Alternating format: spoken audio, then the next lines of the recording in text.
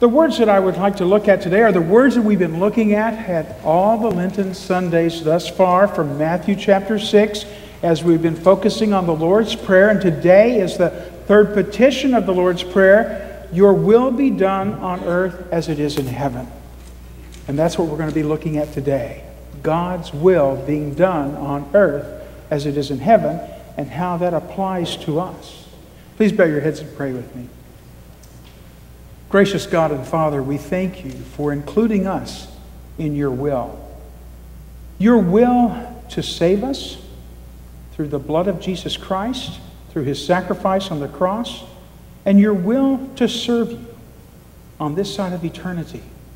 Because we know that as we serve you on this side of eternity, our will is also coupled with the will of the saints who have gone before us as they carry it out, praising you and serving you. So use us on this side as we await the day when we are with you forever. In Jesus' name, amen. You know, words that are very common to us, a term that is used, I've heard it from the time I was a kid. In fact, I've used the term many times myself, and I think you have too. It's God's will. Got that? It's God's will. And usually it's said at a time when people are kind of sighing, it's God's will. And it's sometimes done in a situation that the people feel totally out of control. It's God's will. And as they say it, we're not quite sure whether they are trusting that it is God's will or whether they're kind of blaming God for all of this happening. Let me tell you a time when that term, that phrase, "it's God's will," really angered me. I was 17 years old. My father had died unexpectedly of a heart attack. Our family was in shock, and a lot of things needed to be done. And then at the funeral home, I am standing in front of the coffin with my father's body inside, looking at him, and someone standing right over here, kind of in back of me and to my side, said with a sigh, "It's God's will." And it was almost as though the hair on the back of my neck stood up, because I thought, what kind of a God would kill my father? Do I want anything to do with a God who would kill my father? Well, I realized years down the road that I was more German Lutheran than not, and therefore, as I look back on that, I too would, well, it was God's will. But it took me 35 years later to understand how God's will was worked through those events that took place that day. Because I buried it as I buried him and didn't revisit it again and couldn't see how any good could come out of that for 35 years until I looked back and I saw how God used that in spite of it for his good, for my good. You know, when we deal with God's will, it still bugs me a bit. Is death, the death especially of God's saints, really God's will? I don't think it is.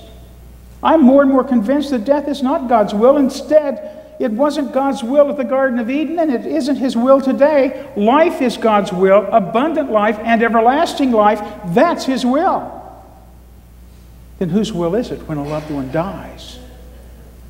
Well, there are other wills working against God's will, and we're going to be getting into that, especially today during the sermon. But just briefly, there are three wills that work against God's will. The will of Satan, the prince of this present darkness. You heard about that in the readings already. The will of the world that also wanders around in that darkness and prefers the darkness more than the light. And the will of our own sinful, dead in trespasses and sins, flesh of ours. So then Where does God's will fit into all of this? The will of Satan brings sickness, pain, and death. The will of the world brings chaos, wars, and famine. And our own will sets us up as number one on our own throne in our heart. But God's will is worked through all that Satan, the world, and our flesh cause to bring a blessing for his people through what that event might have been, and also in spite of that being worked. On these Sundays in Lent, we've been looking at the Lord's Prayer. Today, we're looking at that third petition, thy will be done on earth as it is in heaven. So before we talk about God's will, it's imperative for us to understand just what is the good and gracious will of God. And sometimes we complicate the meaning of God's will, but that's what sinners do. We try to focus God's will upon our own personal life. We try to struggle and find out what God's will is for me. And in so doing, we miss the true understanding and the full understanding of what the good and gracious will of God is all about. So I'm going to base this sermon around 4 questions. They're not questions that I have created. In fact, if you want to do further study, look in your catechism, because this is how Luther approaches it as well. What is God's good and gracious will? And now we have some repetition from the previous weeks when we talked about hallowing his name and his kingdom coming. It is God's will that his name be kept holy among us, kept holy as witness to the world. That's his will, and that is his will, keeping his name holy on earth as it is in heaven. It's God's will that his kingdom come. As it is in heaven, so it is on earth. And it comes when God's word is taught correctly. 1 Corinthians chapter 1 has the Apostle Paul making a powerful stand against the whole world, saying the Jews demand signs, the Greeks seek wisdom, but we preach Christ crucified, a stumbling block to the Jews, a folly to the Gentiles, but to those who are being called, both Jews and Greeks, Christ, the power of God and the wisdom of God. He did not apologize for the message. We preach Christ crucified. Whether you stumble over it or you think it's ridiculous, we preach Christ crucified. The word taught correctly. It comes also when sinners are brought to faith in Christ, and we hear Jesus saying in John chapter 6, my Father's will is that everyone who looks to the Son and believes in him shall have eternal life, and I will raise him up at the last day. It is God's will that all people be saved. That John 6 is coupled right with John 3:16 and 17. For God so loved the world that he gave his only Son, that whoever believes in him should not perish, but have eternal life. For God did not send his Son into the world to condemn the world, but in order that the world might be saved through him. That will of the Father brought agony to the soul of Jesus there in the Garden of Gethsemane. So much agony that he sweat drops of blood as he struggled with what it meant for the Father to give his only Son. And then he prayed, my Father, if it be possible, let this cup pass from me. Nevertheless, not as I will, but as you will. The cost of redemption was his very lifeblood, and he knew it, and he drank the cup. Whose will and plans are opposed to God's will? I already mentioned that, but I'm going to talk about it more. The devil works to frustrate God's will. The devil does it so subtly. He twists the Word of God as a way to ensnare us and to entangle us. He twisted God's Word to Eve, and he led her astray. In Genesis 3, he says in his little twisting of the words, half-truths here, half-truths there, and a bold lie in the middle. Did God actually say, you shall not eat of any tree in the garden? You shall not surely die. For God knows that when you eat of it, your eyes will be opened and you will be like God, knowing good and evil. He attempted to entrap Jesus himself in the wilderness after his baptism as he was led out by the Spirit to be tempted by the devil. In Matthew chapter 4, the devil, in response to Jesus countering his one temptation with the Word of God, change this stone into bread if you're the Son of God. Man does not live by bread alone, Jesus said, but by every word that proceeds from the mouth of God. And so the devil said, I'll use his word against him. And so he took him to the high point of the temple, set him up there, and he said, now, throw yourself down, because the word says he will command his angels concerning you, and on their hands they will bear you up, lest you strike your foot against a stone, trying to ensnare even Jesus Christ. And Jesus countered, you shall not tempt the Lord your God with something so ridiculous, so useless. But the devil is a sore loser. Luke adds one verse to his temptation account that is not in Matthew's gospel. It's a verse that kind of brings trembling to me sometimes. And when the devil had ended every temptation, he departed from him. I'm good with that. Until an opportune time. That's what scares me. We all have opportune times that the devil is looking for an opportune time to bring about his devilish plan of leading us away from God. The world is also opposed to God's will because the world is in the pocket of Satan. The world whittles down God's word to make it fit to be politically correct. It loves to stumble in the darkness, and it loves to have people led deeper into the darkness. And we ourselves, our sinful flesh, we frustrate God's will as well, like the Israelites, frustrating God's plans. And he punished them for 40 years wandering around in the wilderness. And then when they continued to gripe about all the blessings that he gave them, the manna from heaven, the quail that came to them, we're sick of this food. He sent poisonous serpents among them. But in every situation, when God punished, he also provided healing. Set the bronze serpent on a pole in the midst of the camp, and anyone who looks to that will find life. We focus on what makes us happy and feels good. By nature, we like to have the spotlight shining on us, and we desire our comfort instead of doing God's will. We're as guilty as the Israelites. That's why I never clean that shed out in my backyard, because of poisonous snakes that might be sent.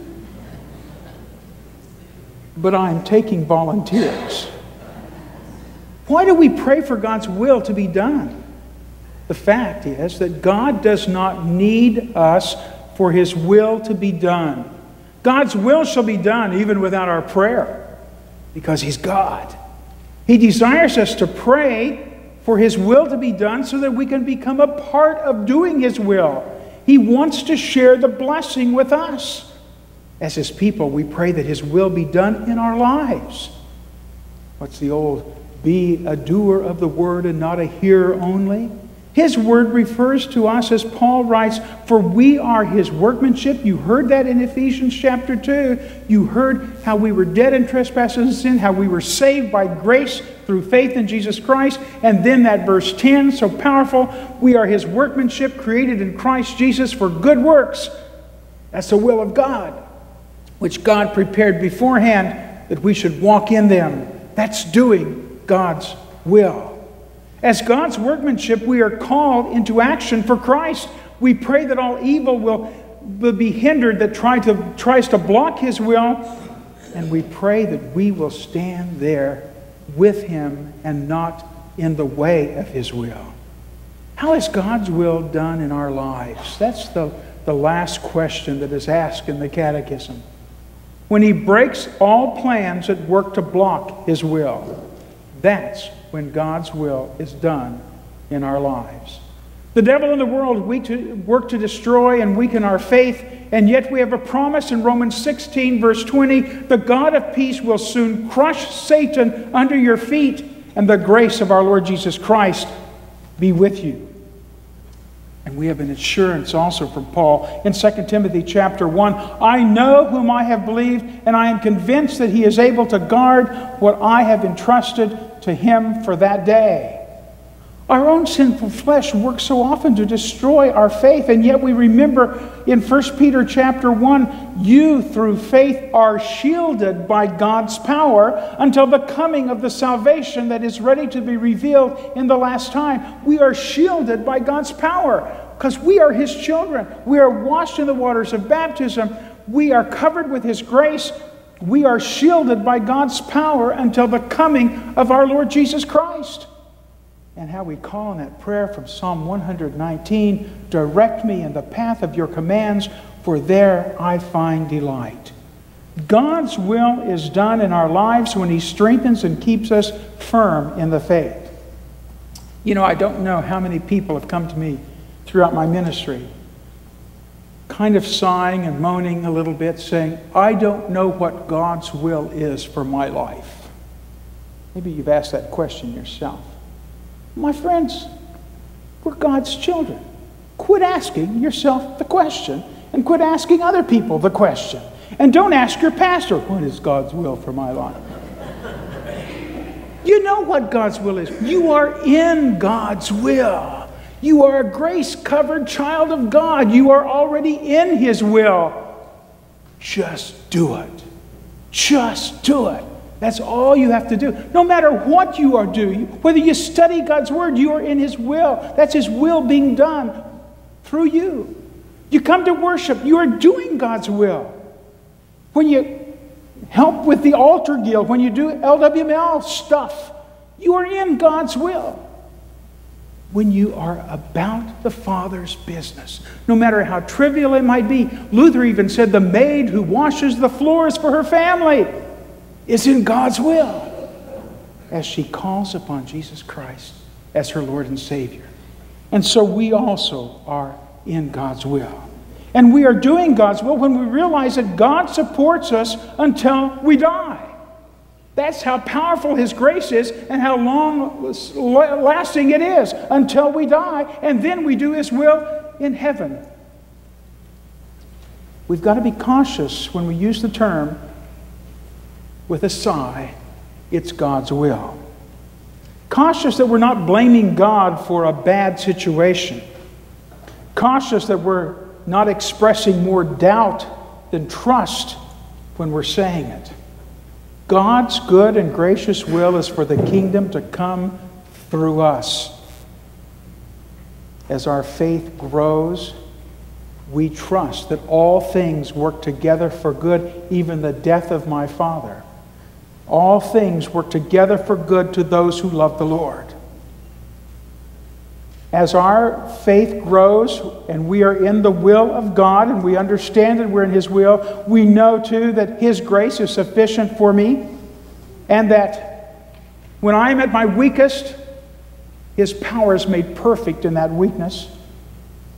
We are in the will of God when we are able ourselves to say by the power of the Holy Spirit, for me to live as Christ, to die as gain. Yes, it is. May God's Holy Spirit so work within you that you rejoice in doing God's will, for you are in it already by His grace. Amen. Now may that peace that surpasses all human understanding keep your hearts and your minds in Christ Jesus our Lord. Amen.